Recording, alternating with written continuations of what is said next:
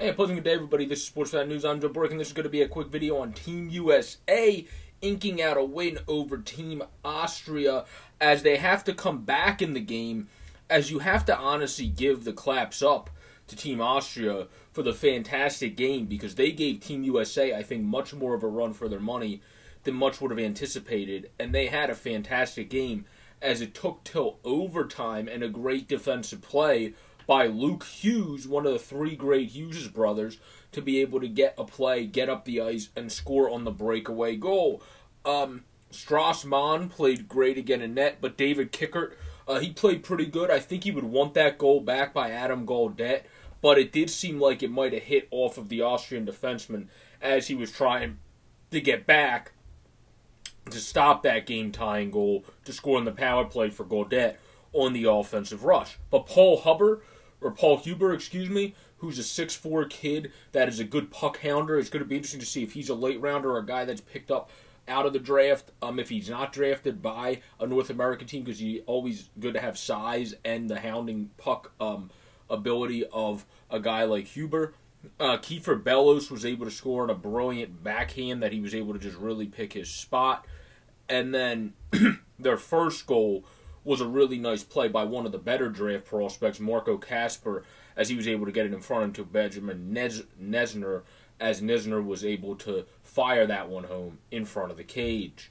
So then it looked like Austria was rolling in this game. And again, even for being from USA here, I have to give all the credit to Austria they deserve, because they played a hell of a game, and Kicker played a hell of a game as well. Again, I don't think Bellows, that was just a great goal. I mean, he could have been quicker to his post, but I mean, that was just a great pick of the shot. Gaudette one, he might want back, but if it hit the defenseman's stick, there's not much you can do there. And then Luke Hughes, there's no chance you're stopping Luke Hughes most times on breakaways. It don't matter if he's a defenseman, he's a lethal one at that, especially in the offensive zone, especially when on breakaways. He's going to score most of the time. But I thought this was an A game by Austria, honestly, to be able to stay in it that much with USA.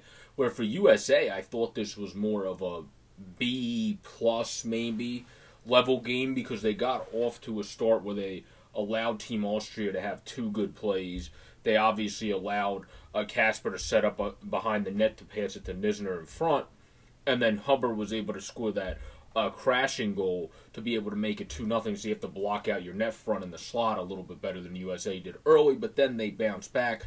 They're able to tie it and have a very good closing period, of course, in the third period, to be able to keep it tied and have a very good defensive period as well, as Austria did as well.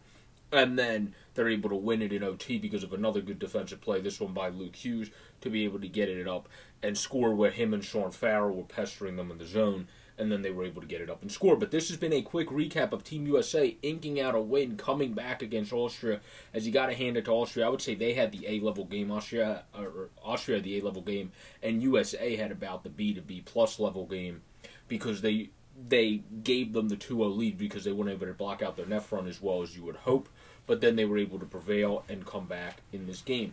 Everybody have a great, safe, and pleasant day. Please subscribe down below or up above on the easy-to-use widget to keep the channel growing to the goal of 250 or more by the start of June, I should say. Peace out, everybody, and enjoy the hockey.